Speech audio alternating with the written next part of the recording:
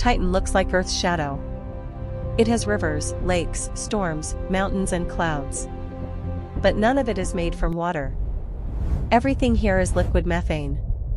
It rains gasoline. There are waves on the lakes, and fog on the shores. The sky is thick and orange. Sunlight struggles to reach the surface. To see the land, you need infrared vision. When the clouds open, you find something strange and familiar: coastlines, river deltas, sand dunes. Under the surface ice, there may be another ocean. A deep, salty sea like the ones on Europa. Heat and chemistry could make something alive. Not like life here. Something built from a different recipe.